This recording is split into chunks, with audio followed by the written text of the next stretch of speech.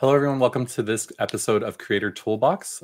This is a show that we put on for all of you in our community. This is hosted on the ServiceNow Developer Program YouTube channel. But if you have interest in other topics that we are focusing on, you could check out our Zurich blog archive at devlink.sn/Zurich to see all the content that we're creating for this release season. Well, without further ado, I will allow our guests to introduce themselves. Thank you, El. Hi, everyone. My name is Oluyinka Oginni. I'm the Outbound PM for upgrade execution tools that includes ATF upgrades, instance scan, and the like. Hello, everybody. My name is Ravi Mantrala. I'm the product manager, inbound product manager for ATF. Excited to talk to you all. Awesome. And I forgot to introduce myself. I'm Earl Duque. I'm a developer advocate here with ServiceNow and bringing our lovely product managers here to you all. And today we are talking about ATF, and without further ado, I'll let them do all of the talking. All right, sounds good. Hi, everyone. So today we'll be talking about configurable workspace testing and the new authoring experience we are bringing to you for Zurich. Safe harbor notice: don't make purchase decision on future or forward-looking statements we're going to be making today. So for configurable workspace, this is one of the features we're bringing for ATF, and the whole point is to expand the number of components you can actually test within the ServiceNow interface. And for workspaces, back in Washington, we gave you support for forms, but we are expanding our component support by giving you a authoring experience for workspaces. You can actually validate basic end-to-end flows with this support. And this support also gives you actions like tab switching, component rendering, and conditional visibility. The current limitation right now, because we're continuously trying to improve and expand the components supported, the current limitations are contextual sidebars are not supported, dashboard and analytics are not supported, advanced UI elements are also not supported, including and also nested components. So the resource link is a documentation page which we will be sharing or be accessible on our doc page. Now let's talk about what workspace components are supported that you can actually test in Z with this update of this release. Basically, we're talking about basic navigation, the landing page access, the tab navigation, and home page navigation. We're also giving support for standard UI actions. Basically, you can use button clicked actions like accept, close a case, or create a case. We also have support for activity stream, so posting a comment, posting a work note, and also stream validation. And also, we also have a list operations supported as well. So you can select a record, you can filter a list, and also search refinement. Other notable components are reference fields, modal dialogues, and alert messages. So I'll let Ravi all help with the demo or show you how to go about this. Awesome. Thank you, Yinka, for that introduction. Today, I'm going to show you two different examples. We'll do a relatively simple one first, and then we will also do a slightly more complicated one in the configurable workspaces area. I'm going to use asset workspace for this particular demonstration. So I'm in the tests space. I just started a simple test here. The first test, what we're going to create is going to be, we will create a user, open the asset workspace, and validate the header name. Okay, that's a simple one. So let's get started here. So as you can see, we've added this configurable workspace section to the test step navigation menu here. But before I get there, let's create a user that will work in this particular case. Call it CWS tester. We'll give the role that lets them access the asset workspace. Now I will go choose to create the configurable workspace. So now I want to open up a particular workspace. Here, as you can see, you have to copy over the workspace URL that you want to interact with. I'm just going to do that.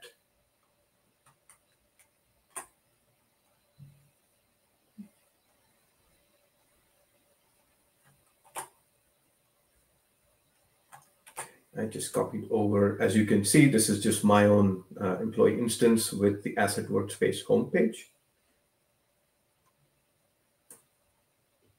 What I want you to notice here is when I accept that, what it does is it takes away the instance name itself, and it keeps the actual workspace name, so that if you were to move the test from dev to a test environment, your tests don't fail just because your the instance name didn't match. Nice.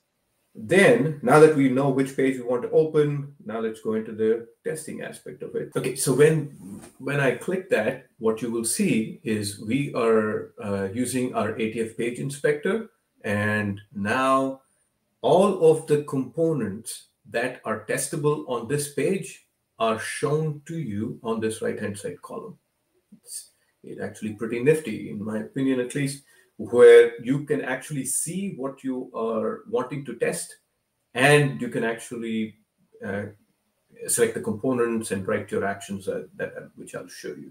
So in our case, just to bring us back, we wanted to validate that, hey, when a asset workspace user logs in, that their the name over here should be a certain thing, in this case, hardware asset overview.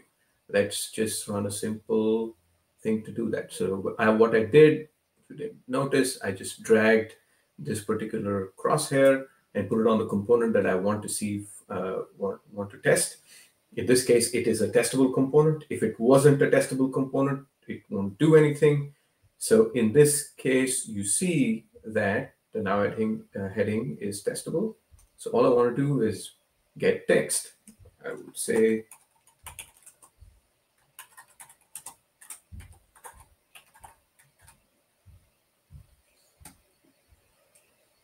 there it is. That was a simple test, but what it did was it registered the test step that we just put in. Now you can actually see the test steps that we just wrote. There was a create user, then we opened up a workspace, then we tested then we opened up the test page. Now let's go back to our other page or our ATF test page over here, and simply refresh. Now I see all of my test steps populated over here. Now it's a nicely built test. It was a simple one, but let's just run this thing real quick. That's a much more intuitive way to build out those tests.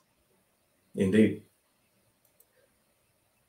As you can see, this is running just like a standard ATF test would. In this case, I have my web browser open with the test itself. You could have run this in the Cloud Runner if you have that app already.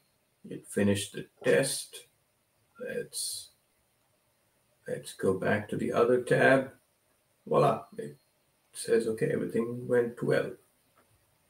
So as expected, it was able to open or create the user, open the page, and then test the page. Now, just to save a little bit of time, what I did was I have another test, a slightly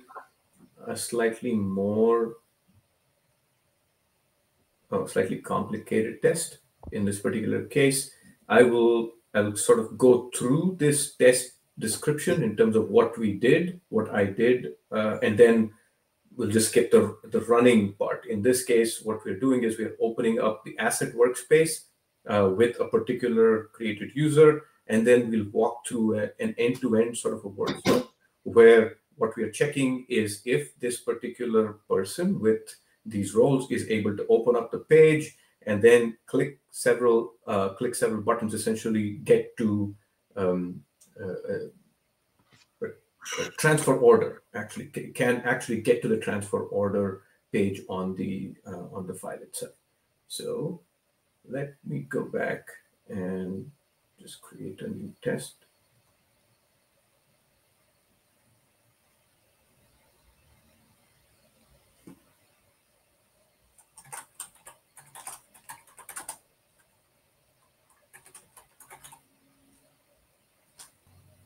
Okay. All right, let's do this. Again, I'll go back to create.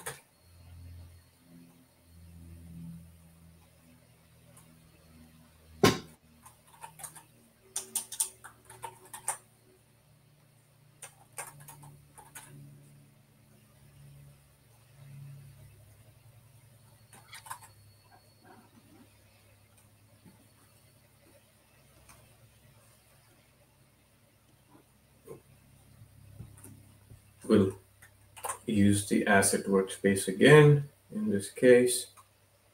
Now we'll go back to my other tab here. Okay, back to familiar page here, but this time we'll do a slightly more complicated test. Like I said, so in this case we created a user. Now I want to go into this particular operations tab over here. So for that, I simply do this, and it identifies the toolbar. I'm going to select this action. From the top, the order is the second one. So submit that. It took that test step. As you can see, it navigates. You can actually see your actions that you just went through. Now, the other action that I want to take is I want to go to this, navigate to this transfer orders page. It identifies that as a UXF tab set. I can move to that tab simply this way. Now I'm able to get to all of this, and if I'm able to, let's do one more thing. Can I open a new transfer order? So that's a record list connected. I am going to, these are the options that I have available. I'm going to hit new, submit. There you go. So now you've completed the whole workflow of somebody being able to navigate all the way down to this particular page or not. Let's go back real quick, and I will run that test to make sure everything was working.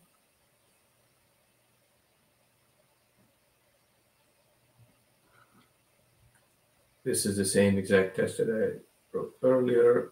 I'm going to run this test.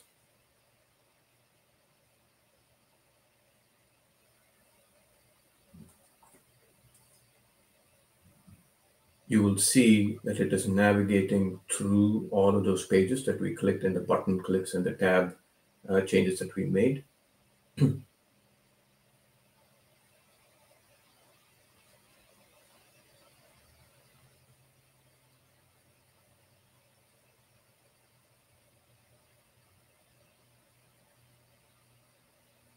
Awesome.